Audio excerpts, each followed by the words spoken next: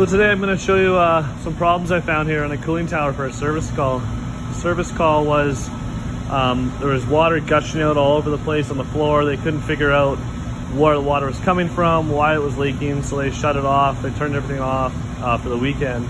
Monday they turned the water fill valve back on, and they said it was just constantly filling and they didn't know what the problem was, and they just left it for a couple days. So now I'm here.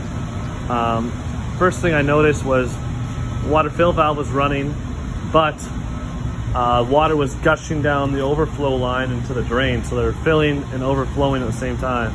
Obviously there's a problem with your fill valve or the control for your fill valve. So I verified that turns off, so I'm not worried about the water fill valve. Second, I come over to here, which is the new low water level, max water level sensor for the fill valve. There used to be an old one on the system over here that was disconnected that these old guys have, which is here. It's just a little paddle sensor, so it's got like a float kind of like that, and when the float goes up, water turns off, and the float's down, water turns on. So you can see it's disconnected. Obviously right there is my heater. This is our heater for the cooling tower. It used to run off that thermostat, disconnected now, and now it runs off automation. So this is the new water conductivity sensors for filling. So right here is we have 3 probes that go down, a grounding probe, a low water level, and a max water level, and a relay that turns on the water fill valve, which is over there.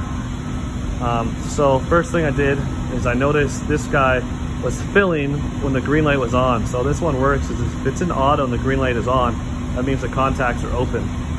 When that green light turns off, stays on, sorry, and the red light comes on, that means the contact's closed and the water fill valve should come on. So it kind of led me to think that the contacts were welded. I pulled it apart, verified the contacts were welded there. So that was problem number 1. Thankfully, the contacts that were welded were from 1 to 3. They're normally open. So what I did is switch power to 11 and 9, and those contacts were okay. So now that relay is working, but we're gonna replace it, something like quote, just because of one welded. It's pretty old, looks original. Eventually the other's gonna weld, and it smells kind of burnt, so gonna replace that. Second, I wanted to check the conductivity sensor to see how it was doing. So I pulled it out, I cleaned the sensor. Here's kind of what it looks like. You have the max fill, low fill, and ground rod. This is kind of how it's wired. See the max is the brown, do. And when I went to put the sensor back in after I cleaned it, it would only get to about here, and I couldn't push it any farther. And it felt like there was something stuck in there. So I cracked this valve and no water came out. So obviously there's a plug. So I got a piece of ready rod and broke all the dirt out, and it was just pure mud that came out. This was blocked, this was blocked. So with no water being able to travel through here, when the tank fills, your water level won't come up. So no wonder it was also running forever, they said. It's because they couldn't get any water flow in for the sensors. So I broke that free, got all the mud out of there, cleaned the sensor, put it back in, and then I tested my system, so I drained, but I'll talk about that later. I couldn't drain it, but I manually drained it with a bucket until it needed to fill, and I verified that my controller would fill when it required, and it would turn off when it hit the max sensor, which it does. And I'll kind of show you, it's an auto, so it's not running right now because it's full. If I turn it to hand, you can see filling. So turn it back to auto. There we go. And this, when you see that energized, that's when it should fill. So I fixed that problem.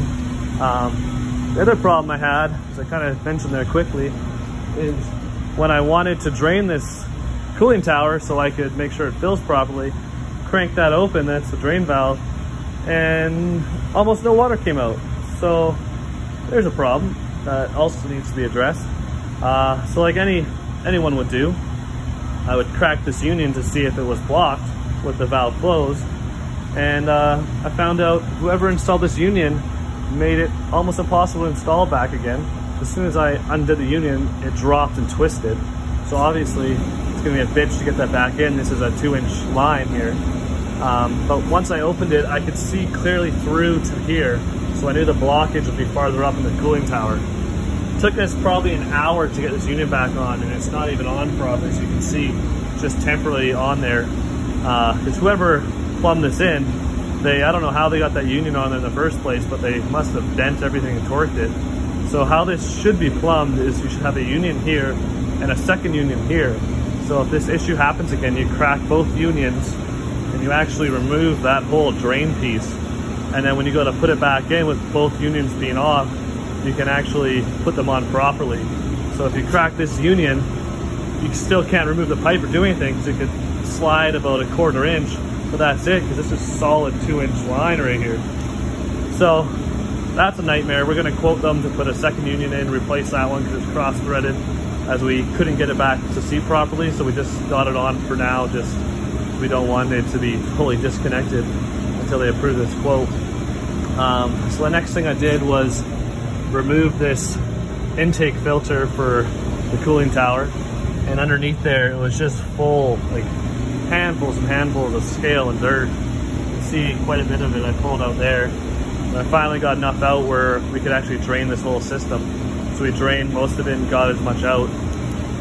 So that issue is fixed for now.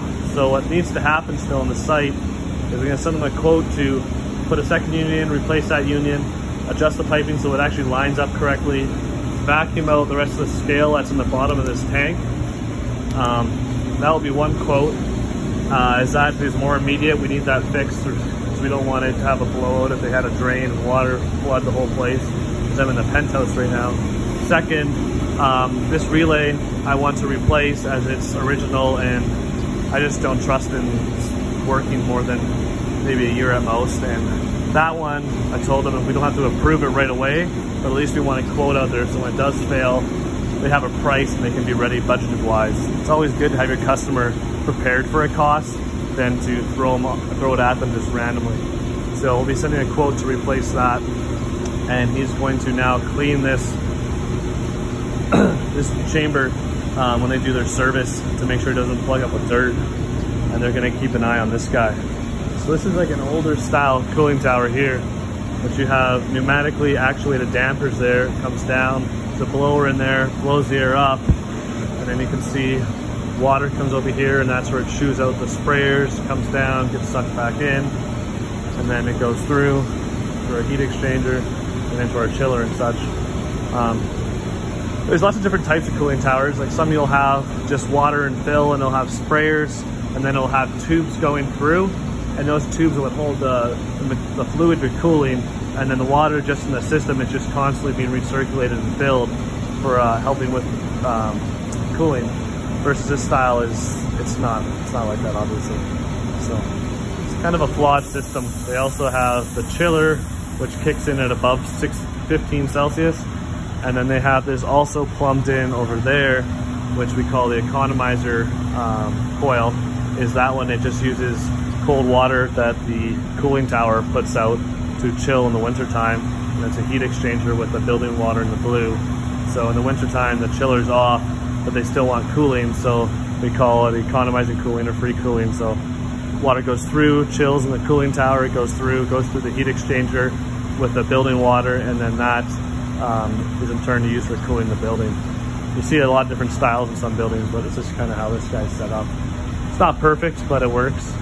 So hopefully that helps you guys kind of understand a little bit about how water fill valves work. There's the flap style, or the what everyone call float style. Things to look out for, as in plugs, how you should actually have this set up. Like again, if you guys have any questions, shoot me a message and I'll do my best to help you out. Thanks.